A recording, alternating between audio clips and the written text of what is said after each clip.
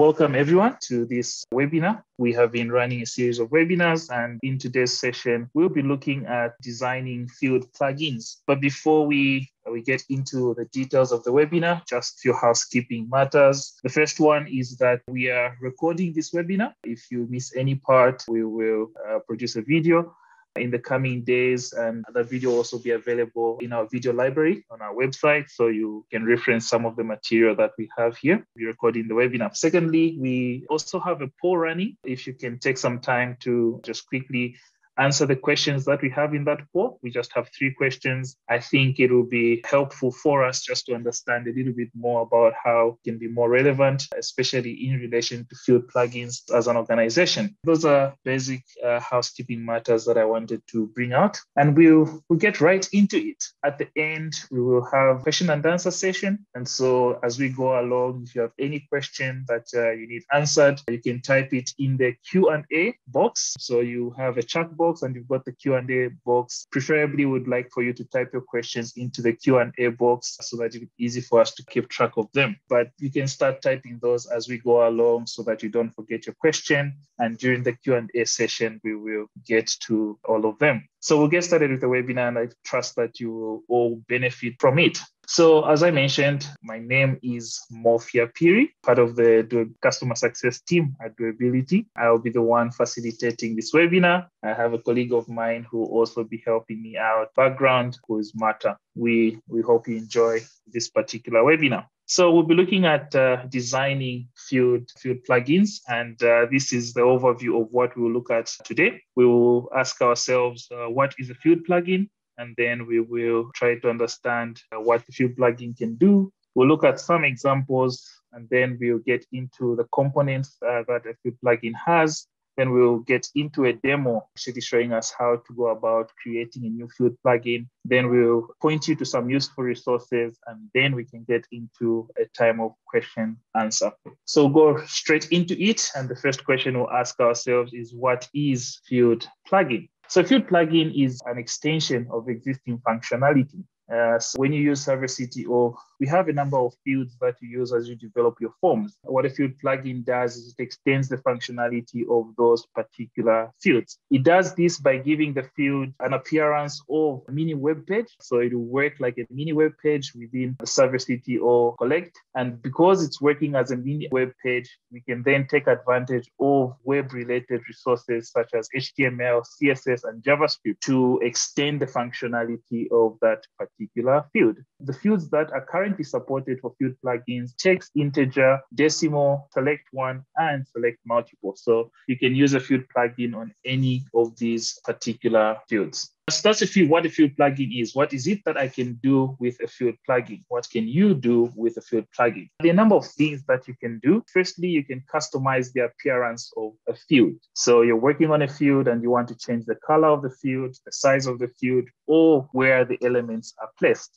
So you can do that with a field plugin. You can customize existing functionality. Remember, we said it extends the functionality of those fields.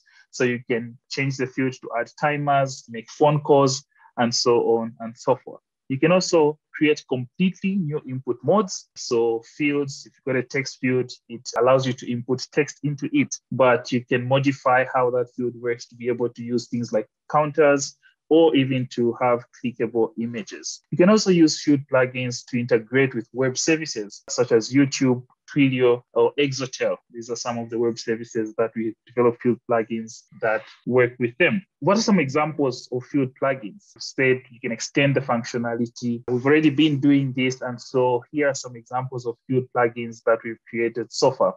One is phone call. Field plugin came in really handy and is very useful for CATI data collection. It's something that a number of you, I trust, must have encountered at some point. But basically, this particular field plugin allows you to make a phone call. You can call a certain number, or you can also hide that phone number so that a person can't see it, but the call will be made. So you can see in that picture that we have here that the field looks completely different. The appearance of this field has been changed, but in the background, this is really working on top of text field. Another example that I wanted to highlight is time choices. So we've got a field plugin that allows us to put time limits to a particular field. And so you can see something that's familiar below there. It just looks like select one field, but it's got a timer that's working on it. And so you can use this timer to enforce the limit amount of time that you can spend on this field. You can use the field plugin to make it auto advance when the time runs out. You can use the field plugin to disallow changes when the time runs out, but you can also customize how that timer looks like. Right now it says 5 seconds. You can change that to count in milliseconds and so on and so forth. The theme here is that we're able to change the functionality of a normal field. Another example is our timed grid test field plugin. This gives us complex grid presentation of elements. So the elements are presented in a grid and they're selectable. So you can pick them by clicking on the different elements. As you change different tests that you're doing within this particular field plugin, it will give you a different view. Right now, it's got nice rows that are numbered, but you can have rows that are not numbered also. And then the number of rows also adjusts depending on the screen size. So if your screen can fit 10 rows, the plugin will automatically fit 10 rows within that screen. If your screen is smaller, it will fit a lower number. It also has a timer. This particular field plugin works for exercises such as the early grade reading assessment. So it's able to facilitate those kinds of assessments. So we've looked at examples of field plugins. So then we're going to say what exactly is a field plugin composed of. And so we look at the components of a field plugin. So primarily the field plugin has got 4 files. The first file is the HTML template. The HTML template is what we use to define the basic structure and layout of the elements. Where is my input box going to be? Where is my text going to be? We use the HTML template to define those particular places. And this file must be called template.html. Then secondly, we've got CSS, which you use for styling. CSS is also called cascading style sheet. For those that are not familiar with it, you use that to style and give looks and appearance to your particular elements. This file called style.css, that's part of the field plugin components that you use for styling. And then you have got JavaScript code. With the JavaScript code, you're able to manage the behavior of the field plugin. You can capture some data, process it, and then change how the field plugin actually executes. The main file is called the script.js. And then you've got the JSON manifest, which is really just metadata about the field plugin. And you can include a number of things here, including extra CSS files. This must be called manifest.json. So our components here, an HTML template called template.html, a CSS file called style.css, a JavaScript file called script.js, and a manifest file called manifest.json. So those 4 files combined together allow you to manipulate how a field plugin is actually going to look and how it's going to work. That's a high-level information about the field plugin. We will now go into a demo, which I think will be useful for us to be able to see how actually you can work with these files that we have talked about. In our demo, what we are going to do is we're going to work with an existing field, and then we'll be able to manipulate that to be able to show how we change the field plugin and how the field plugin actually works. So our starting point is a simple form definition in Excel. This is just a hypothetical to try and demonstrate how these different components come together. So in this hypothetical, we have a decimal field. Usually by default, you want to collect some information. Let's say you want to collect an amount of money or something like that. You define that in a decimal field. You will give it a label, which is enter amount. And usually you use a hint to determine what currency that amount should be in. And you can upload this to your server. And when you open that form, this is the one that I've uploaded here.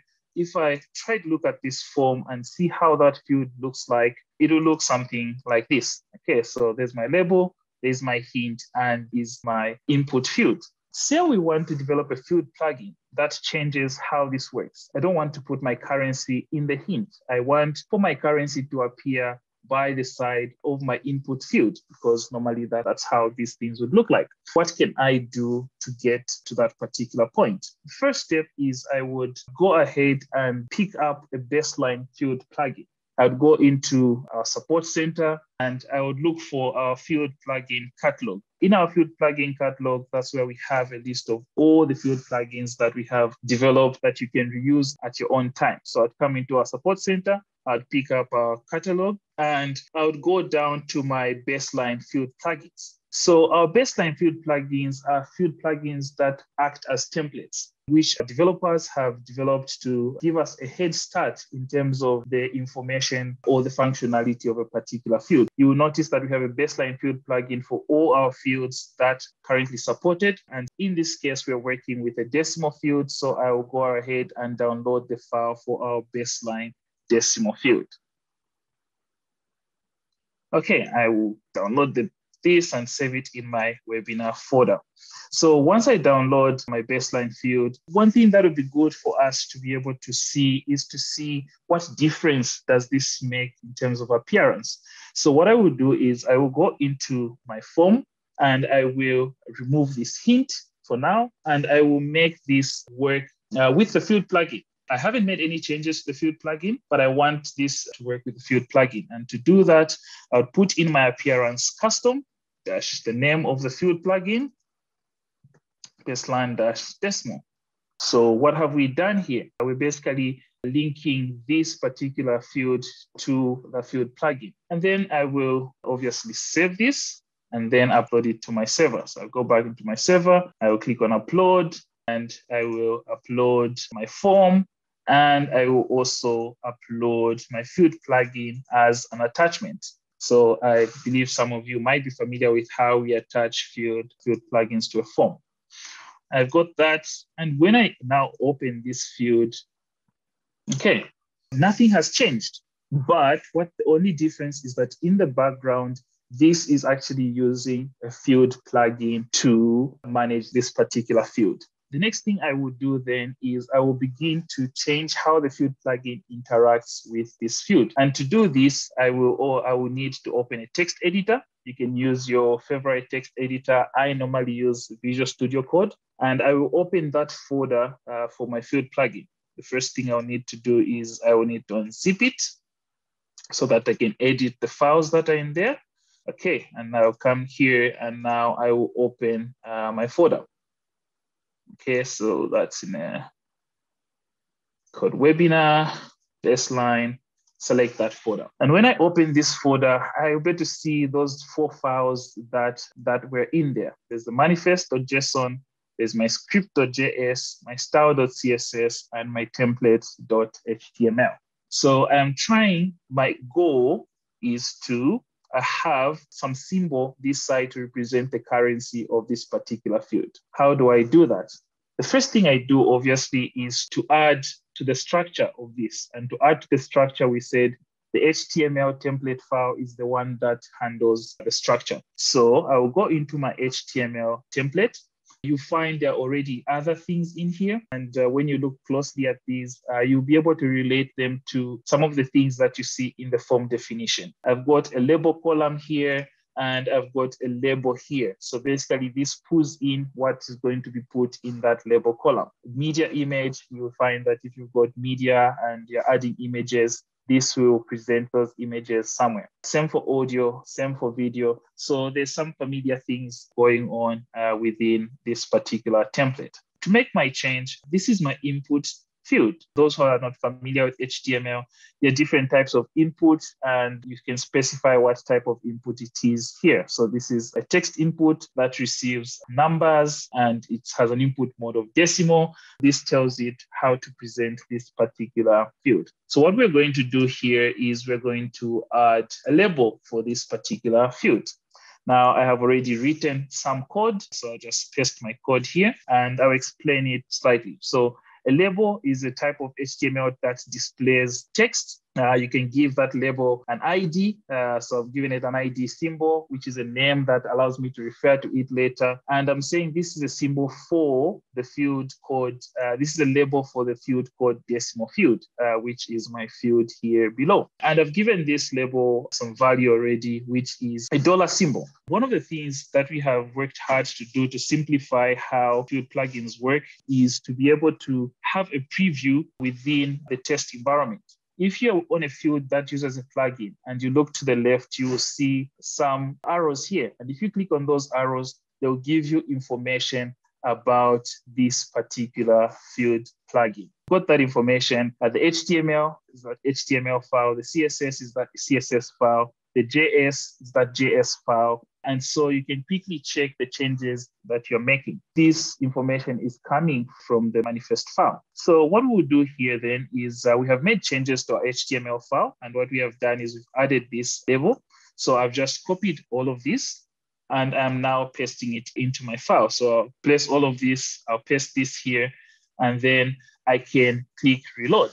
Okay, so when I reload my field, I have my $sign showing up here, but I don't want it to show up there. I want it to show up by the side. So I'll ask myself the question, why is it showing up there? And so come back into my code, and then I will ask which file deals with the appearance and the styling of this particular field. That's my style.css. How is my style.css related to the way my input field looks like? Those that are not familiar, the way you relate your style is using what's called a class tag. And so the classes that are in here relate this particular input field with a style sheet. I can see that here I'm using a class called response. And if I go into here and I look for a class called response, I will see that one of the things is that my response class has a width of 100%. So it's covering the entire width of the container. Let's say, because I wanted to leave room for my symbol, I will reduce this to, let's say, 80%. I will select all of this. I will copy it. I will go back into my previewer, and I can come here and replace my CSS. Just replace everything, and then I will try to go ahead and reload this. When I reload this, I am quite happy. I've got my dollar symbol at the front there. So we are making progress, and I think we're getting closer to what we want. But it's possible that I may want to say, I want this symbol to be a bit more pronounced. So maybe I should make it bold, different from the text that will be entered here. How would I do something like that? Okay. So bold, again, is something that has to do with appearance. I probably need to work in the CSS file. I'll come in the CSS file, and I can create a new class, which I can just call symbol. And then I'll give this a font weight of bold. There's my font weight of bold. And now I will need to link this bold to my label. And so in my label, I will need to tell it that use the class that is called symbol. A class symbol, I think I've done all the changes. I will copy my HTML code because this has changed. I will come here and I will paste it in my HTML code. I will come back here again because the style has also changed because I've added this new class. I'll also copy this. I can come back into my previewer and I can paste this here. Once I've done that, I can click on reload. And when I click reload, we can see now that our symbol is bold. We're already modifying an existing plugin that was just displaying a decimal field to now have a special symbol with it. But usually these symbols are going to be different. If I'm working in a certain area, the currency might be the dollar. If I go to another place, I would like to be able to change that currency to something else. And remember, we said when we're dealing with behavior, we would then have to work in the JavaScript file. So we'll go to the JavaScript file so that it gives us some dynamic working. But the first thing I would like to do here is right now, my symbol is static. I've just put a $sign there. I want this to be a dynamic symbol. So I will remove this particular one. And I will say my JavaScript file is the one that's going to pass the value that I want in terms of the symbol. We're moving forward. Hopefully everybody is able to follow. Again, I've got some JavaScript text here that I'm going to paste here. I've already typed this, but I'll explain what's happening here. I've got a symbol here. My symbol is just a $sign, and I'm putting it in a variable called symbol to use. This is the symbol that I'm going to be using. And then I've got a variable here that says, where should I place this symbol? And basically I'm saying it should be placed in the item or the element that is called symbol. So if we go into our template.html, the element that has got an ID or is named symbol is this label. So we're saying symbol place is going to represent this particular element. And then I have here this line that says, in that symbol place or this element, I should give it some text, and the text I should give it is the text that is in the variable called symbol to use. So basically saying I should get this symbol and I should put it in this particular text. So that's using JavaScript language to actually say that. So I have made some changes to my template by doing what? By remove the hard-coded figure here. And then I have made some changes to my script by adding these lines here to pass the value to the template. If I go right ahead and copy all of these, and I come back here, so change my HTML. So I will come here, paste this into my HTML, and then I will come back to my text editor. I've changed my JavaScript. I will copy all of this. And then I will come back here and I will now go down to my JavaScript box, and then I will paste my JavaScript there, and I will try and reload this page. And when I reload this, nothing has changed, but in the background, in our code, something has changed. The value now is coming from the JavaScript, not straight from the HTML itself. One more step. Normally, I don't want to always come and change the code here to pass this particular value. I would rather give that value to my form, and then my form will pass this value to the plugin, and I will use that. So we normally call a way of passing information as a parameter. What we'll do is we've got a method that picks up parameters. So I can use a method get plugin parameter, and it should get a parameter named symbol.